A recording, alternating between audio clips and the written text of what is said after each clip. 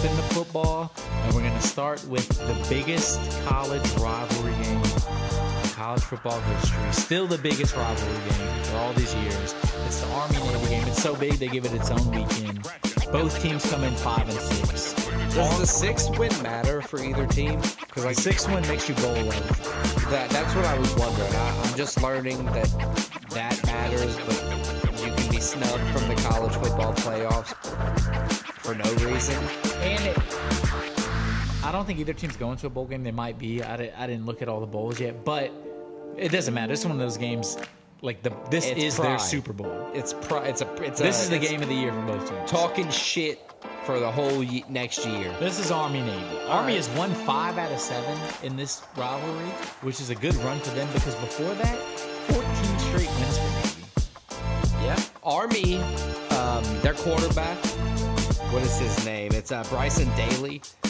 He's obviously their leading passer, but he's also their leading rusher. Yeah, Army does not pass the ball. Neither of these teams pass the ball. That's going to be a running game. Yeah, dude, I was looking online, kind of doing my research for everything, and they said this was abysmal offenses for both teams.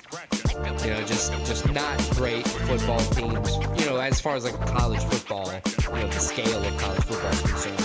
But Bryson Daly is the leading rusher. It looks like they've had like a carousel starting quarterbacks for Navy so far, but it looks like Ty, I don't know how to say his last name, Lavante is one of the, sounds Hawaiian, starter for Navy. Like I said, both teams have had poor offenses throughout the season. It's an over-under of 28 points. Who do you think is going to win the game? I think it's going to be a close game as usual. I think it's going to be a low-scoring game. The game is in Foxborough. It's always at a neutral site. Do you think the under is going to hit? What's the over-under? Over-under 28. It's very possible. That's crazy. I'm thinking like a 17-10 game. I got Army winning the game. I think they figure out a way to edge out Navy. I think they continue their good fortune in this. I got the Army Black Knights beating the midshipmen of Navy. I think the Black Knights, I agree. I think the Black Knights are going to edge the Seamen. All right. So now we're going to move on to the NFL after we covered the one college football game of the week. First game we're going to look at, NFC North matchup, the 9-3 Detroit Lions heading to Chicago, the 4-8 Bears. Lions come in -3 favorites in Chicago. Yeah, I guess that's just because divisional games are always tough. You're going to play, you know, to your rivals. Well, the Lions, they're a team. They're 9-3, but like they've had some stinkers out there. Like they could easily lose this game. So I think that's part of it. They're kind of unpredictable how they're going to play. They are. They've come a long way since last season, where they were kind of a surprise good team. They've been another surprise good team this season, but a more consistent surprise. You know, kind of a. Almost we could lean on them all season, but I mean they're one of the best teams in the NFC, 9-3 record, and both teams coming off of a win. But I think the Lions going to Chicago. I think the Lions get a dub. I agree. I think the Lions win. They're 5th in points scored in the entire NFL.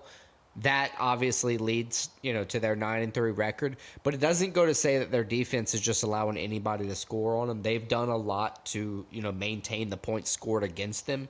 Middling in that column, but with how good their offense has been at times, you know, they've been able to win. I agree. I think the Lions are going to win, and I think, you know, they're going to move to 10-3 for that'll probably be the first time ever. Not ever. Pretty close. In a long time.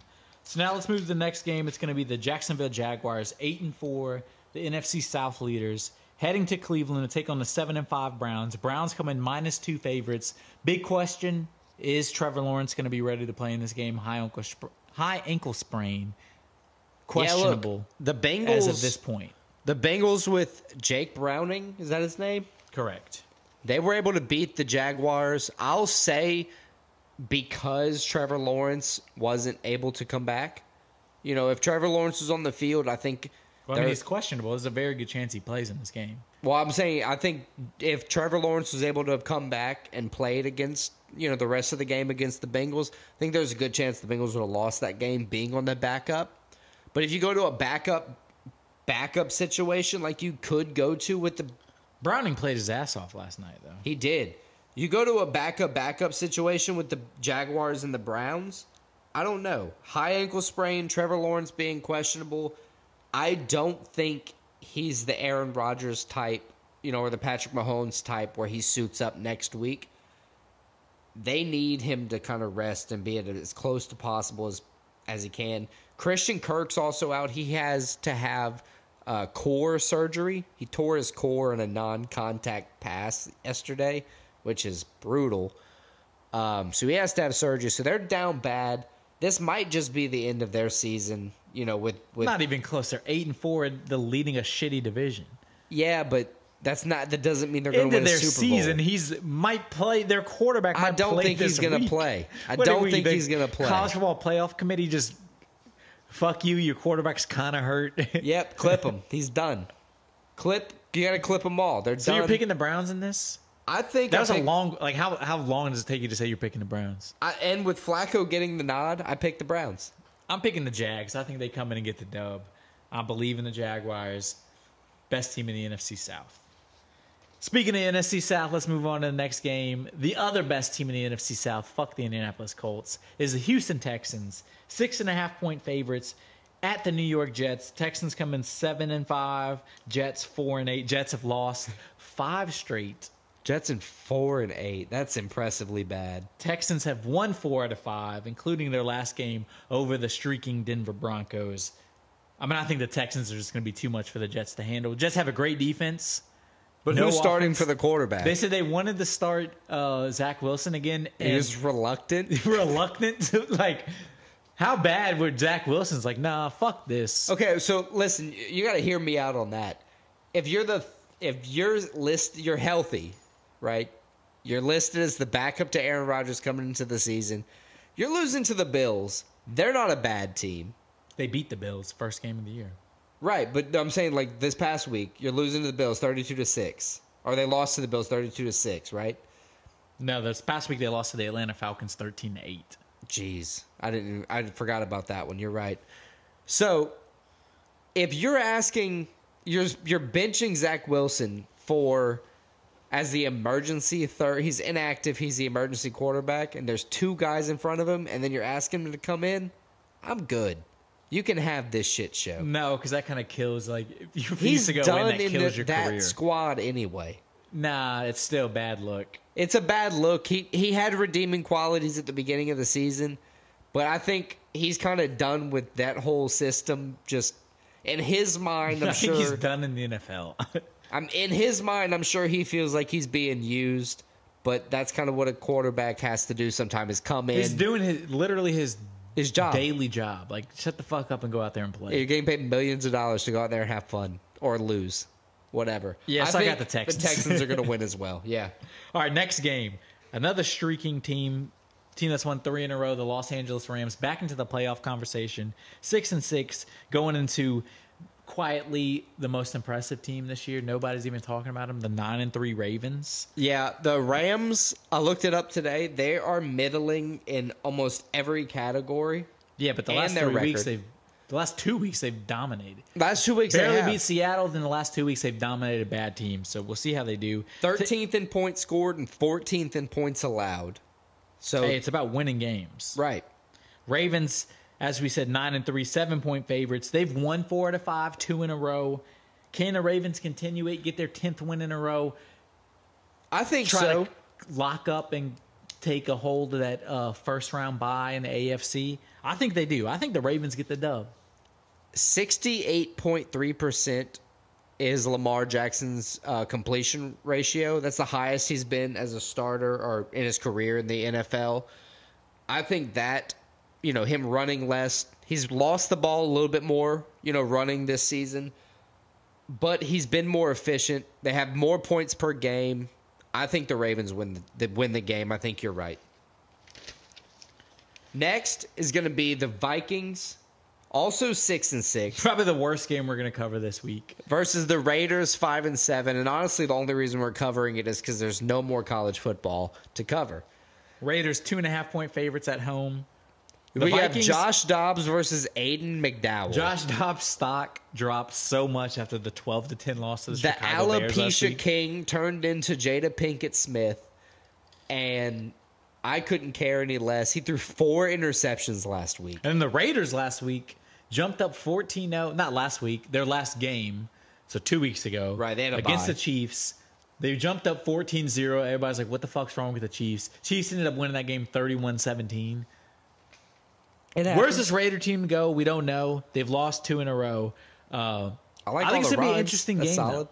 Though. Who? I said I like your rhymes. That's solid. I didn't even know I rhymed. Good Thank job. you. I think the Raiders figure it out. I think these are both teams that they're not going to do anything. I don't think either one's a playoff team. I think simply because the Raiders are at home, Vikings have a meddling offense. I think the Raiders figure out a way to get it done. Close game, taking Vegas. I would agree with you if not for the fact that Justin Jefferson was intentionally activated off of injury reserve. They had a chance to do it before the bye, but they wanted him to be 100%. They didn't want him to play unless he was, Yeah, I don't know if Josh ready. Dobbs is good enough to But at least where a pro elite receiver is even meaningful. at the very least, yeah, we've kind of proven with Aiden McDowell that Devontae Adams is more or less useless, right? I mean, he wasn't the start of the whole year. Garoppolo is who's really to blame for that. Yeah. But just kind of a whole mix with the Raiders just being a shit show. I think at the very least this week with Justin Jefferson, at least there's a target share that gives him an opportunity to catch the ball. With that, I think the Vikings win the game. So we're different on that one. So let's move on to the next one, the NFC West matchup. The best team in the NFL, the 9-3, maybe not best record, but best team in the NFL, the 9-3 49ers host their division rival, the 6-6 Seahawks. 49ers 10.5-point favorites at home.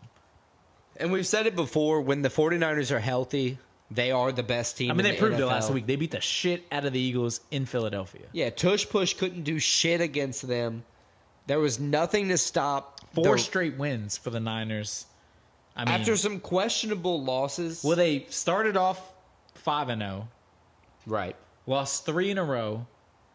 They had a lot of injuries during that time, but lost 3 in a row. Had a bye week, since then won 4 in a row. I think they figured it out. I think this is clearing away the best team in the NFL, and they're taking on a Seahawks team who's lost 3 in a row. Right. Seattle has the 4 to ability to 5. score, but their defense allows points. And just 2 weeks ago, the 49ers beat the shit out of them in Seattle. Yeah. On Thanksgiving Day. The close proximity to matchups with, I think the close proximity honestly helps the Seahawks. I don't think the Niners are going to come in and blow them out quite like they did. That's no, just but the it's going to be a NFL. good game for the 49ers to kind of flex that the team I is don't think fully they healthy. cover 10.5 points. I was going to say 2.5. I think the Wow. Niners win probably by like a touchdown, like 8 or 9 points. But I got the Niners winning the game. I also have the Niners winning the game. I think it won't be an easy victory, but I think it'll be, a touchdown. All right, so let's move on to the next game, which at the beginning of the season, if you were to point at the most exciting, biggest game of the year, I think a lot of people, this would be a strong candidate for that game. But it turns out both teams not doing as well as we thought. Chiefs 8-4. They're still doing enough to make the playoffs. Taking on the 6-6 Bills, who have been the most disappointing team in the NFL. Chiefs at home, 2.5 point favorites. I mean, this is a game where both teams coming off a loss in their last game. Both teams desperately need a win. The Chiefs to kind of continue their supremacy. Although if they're a team, if they make the playoffs, like they're still going to be favored to win every game. Taking on the Bills, who they just need to make the playoffs. They need a win. They need to win over a big team. The Bills kind of are like a shell of their former selves. Like they've been different since. But the thing I know is, they're just good riddled enough with because injuries. they're close in all these games and they fuck it up. Yeah, it's like It's all self-inflicted wounds. It's almost like they've turned into the clutch level of the Chargers. Yeah. Like this season. No, yeah. This I season agree. at the very least. Like I don't know if it's Josh Allen or if But then the it's Chargers said, "We'll see you one." right. Let's go even worse. Yeah. Yeah, I don't know what but this has been a season where it seems like the teams that the very good teams last year were winning, or the games where the very good teams last year were winning. This year they're not. And that's the nature of the NFL. It changes. So competitive and it's so hard. It changes so much. You're not going to stay Chiefs- long at the top. Chiefs, of course, I think at this point they're currently ranked like 3rd overall in the NFL. of course, are always an elite force with Patrick Mahomes, Travis Kelce. I mean, no matter what, if they make the playoffs, like They're contention. They're probably money line favorite. I'm still for the picking Super them in Bowl. every game. Right. I agree. I think the Bills just haven't gotten back on track. I think both teams' defenses are pretty solid so far this season, but I think Kansas City holds through and gets the win. See, I think the Bills, saying that this is a game they have to win. They know it's a game they have to win. They had a bye week. I think they're going to come out, probably have their best performance of the season. I got the Bills winning the game. I got the Bills going to 7-6. So let's move on to the next matchup. It's an AFC West matchup. I'm sorry. NFAFC. The 6-6 Broncos coming off a loss after a huge winning streak. How can they respond? Taking on as we said, the least clutch team in the NFL, the San Diego, now LA Chargers. I know it's been like 5 years, but I still think San Diego Chargers. 5-7 the Chargers. Last week though, coming off of a win 6-0 Yeah, like over the what Patriots. is that? Dude, Mac Jones is so bad. I know we're not covering any of their games. Mac Jones is the Intentionally worst. not covering the Patriots. Like that's it's hard to find anything to say about them. 2 or 3 years they've gone from the dynasty to literally the worst team in the NFL. The Broncos, I don't know. If you're Russell Wilson, how do you go from winning 5 games in a row? So without the 5-game winning streak, you would be 1-6. Yeah, but I mean that's like saying without half the season. Right. I know, but I like saying it like that. Then also you would say without the 1-6, we'd be 5-0. Well, there you go. He threw 4 interceptions last week. Absolutely abysmal. Texans did a great job getting to him. I just think this is going to come down to a game where Like less than 300 total passing yards. It's going to be a Chargers game. I think it's less than 300 total passing yards. Chargers are going to outgain the Broncos by 100 yards but lose the game. I got the Broncos winning. I think the Chargers are going to win this game. As much as I talk shit on their clutch level, It's going to be down to coaching. I think Sean Payne's a better coach than Brandon Staley. I think if it wasn't Sean Payton, this would be a battle for a coach's job. You know, this kind of game is like the turning point of that season. I mean, it's definitely Brandon Staley's 3rd or 4th year, like of he's doing about this. to be fired. Of doing because this this is they have a this very is the talented worst. roster. They went like 10 and But the thing is, they have a very talented roster. like 13-3 one season, and it's just gone down and down and down every year since. They blew a 28-0 lead in the playoffs last year, And since nobody's giving them 28-3 Falcons shit in the Super Bowl. They're just letting them. Well, I mean, the Super Bowl is a whole different beast, Right, but they're 5-7 with a great team. All right, so now let's move on to the last football game, The main event, the best football game of the weekend, probably NFC East matchup. As we said, the Bills Chiefs probably preseason was game of the year. This might be game I was of the going year. to say this might be the hottest matchup. Well, besides last week when the Niners beat the shit out of the Eagles. Right, this is divisional rivals. This is tight though. Rivals. NFC East matchup. This is one where the Cowboys. Darrelle Revis? The Cowboys can pull even if they win at 10-3. The 10-2 Eagles, 9-3 Cowboys. Dallas at home where they're undefeated this season. 3.5 point favorites. They're usually dog shit at home. Not this season. 4 straight wins total. Last week Thanksgiving night 2 weeks ago. 2 weeks ago. Thanksgiving night beat the Seahawks. Another bird team. Bird gang. Another bird. They beat them in a shootout, taking on the Eagles coming off. They had a lot of close games, close wins leading up to this. They got the absolute dog piss beat out of them by the 49ers. Yeah, it was a bad. It's a humbling game where how are the Eagles going to respond? Are they going to respond playing their best football? Or are they going to still kind of be a step back? Man, this is one of those games where I don't even want to watch. Just because it's like, as much as my dad's a Cowboys fan, I just can see what's going to happen to Dallas at home here.